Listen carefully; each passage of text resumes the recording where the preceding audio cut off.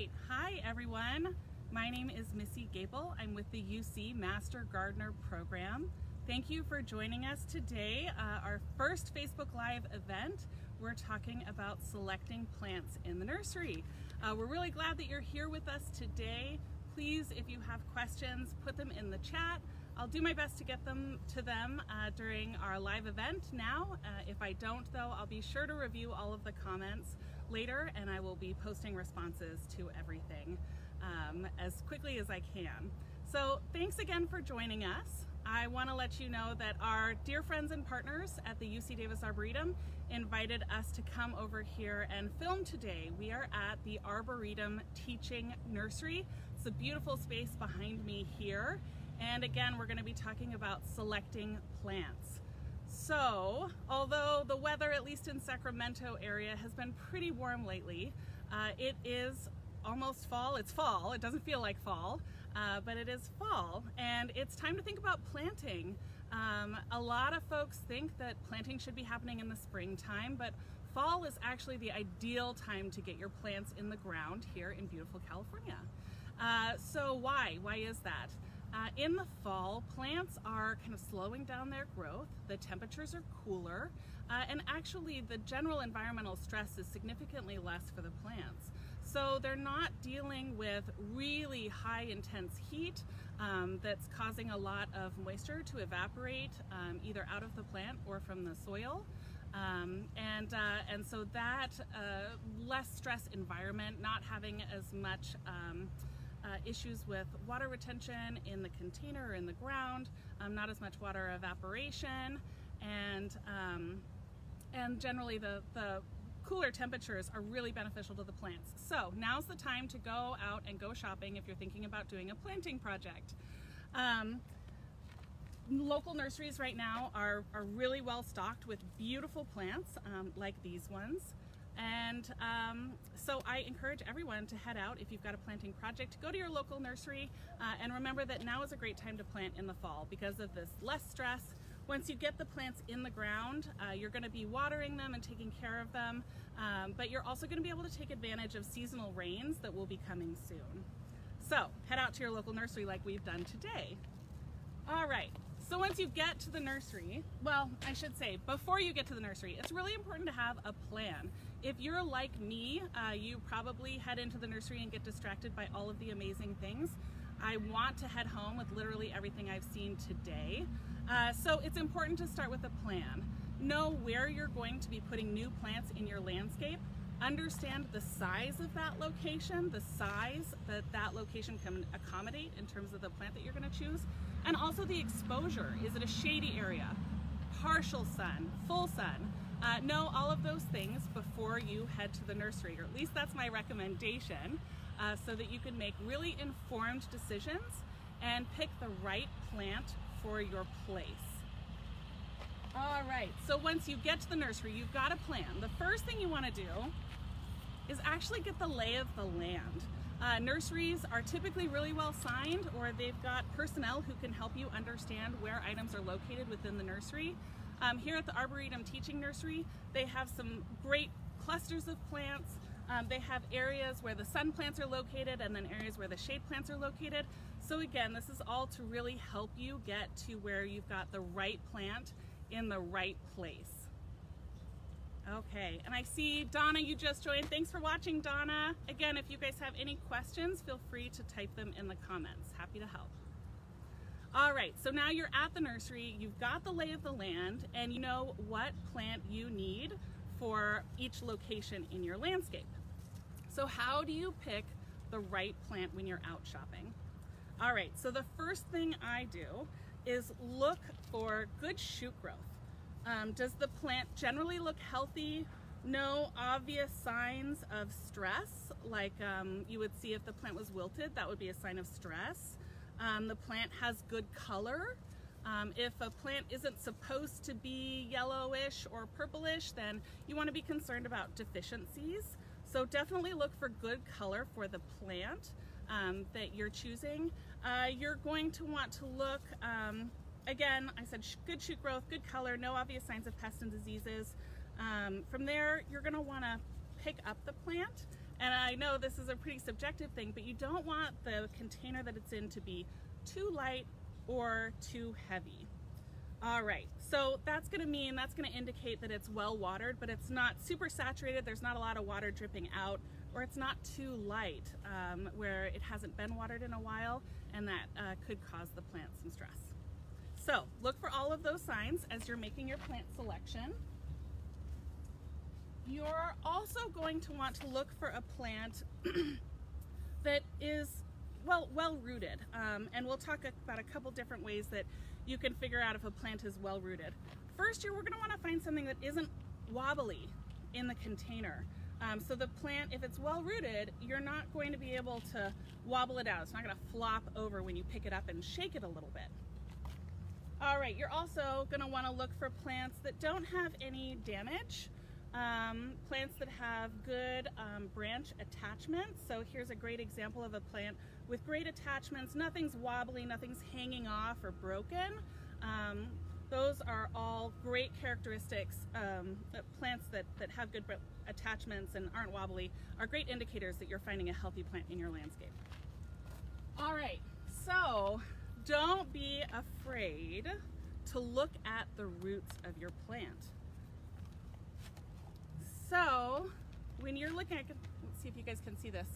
There's beautiful white roots on this plant. Those are healthy growing roots. Those roots are taking up the nutrients and the water that this plant needs to survive and thrive. So look for a nice, healthy, good distribution of white roots. That's an indicator that you're choosing a healthy plant. Now, sometimes don't be afraid if what you see either at the nursery or maybe when you get home and you unpot it, you might see something like this. This is, I hope you guys can get a good picture of it. This is a more pot-bound plant. The roots are kind of circling around the exterior of this plant. Here's the bottom. You can see that there's a pretty good mat of roots. So don't be afraid of this, but know that you have to take care of this plant as you're getting it in the ground. What I would recommend for something like this is actually taking like a digging fork from your gardening toolkit and just roughing up the edges around this plant so that you can encourage these roots to grow out laterally. That's what's really important. Right now they're growing in this circular pattern, and you want to make sure to indicate to the plant that they should stop that behavior, start growing laterally out into your landscape, into the soil in your landscape, so that this plant can be healthy. So rough up these roots either with your fingers or with a gardening fork. You can use pruning shears if you want to. We might be able to give a demonstration of doing that at a future event, future Facebook Live.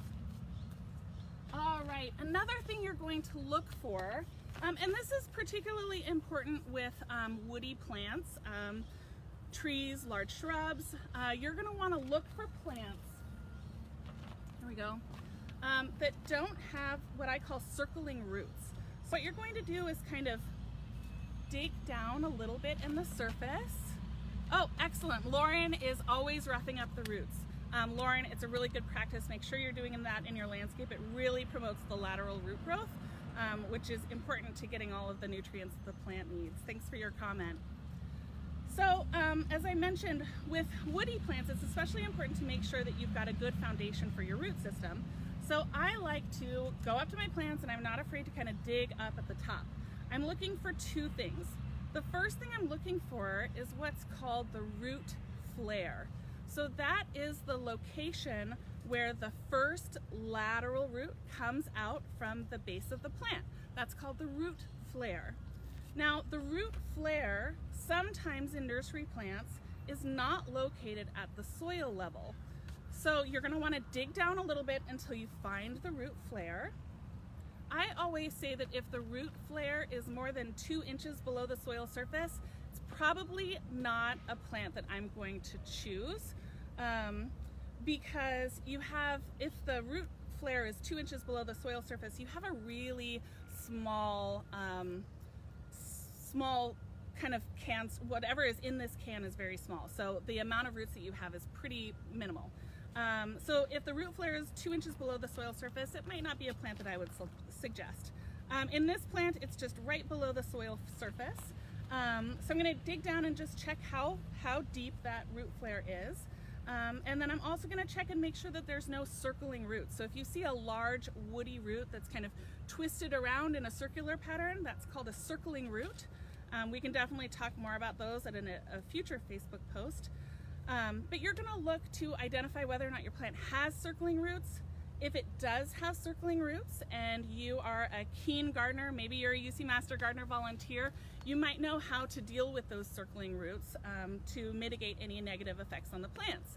But if you don't know, just avoid the plant that has circling roots.